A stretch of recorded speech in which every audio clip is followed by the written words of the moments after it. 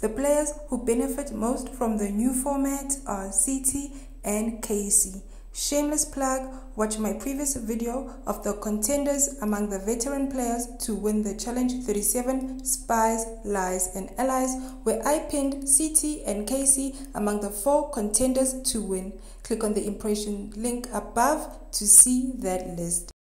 Hello fellow couch potatoes, welcome to today's video.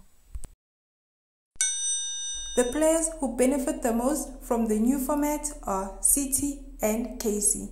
Before, when you could match 2 random people in an elimination, you could match a powerhouse with a weaker player to take them out.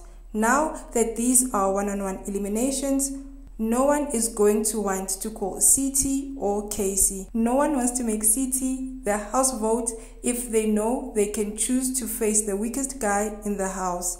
The players most affected by the new format are Big T and Josh, as it is the veterans who will be targeted due to the perceived and actual weakness in the elimination arena.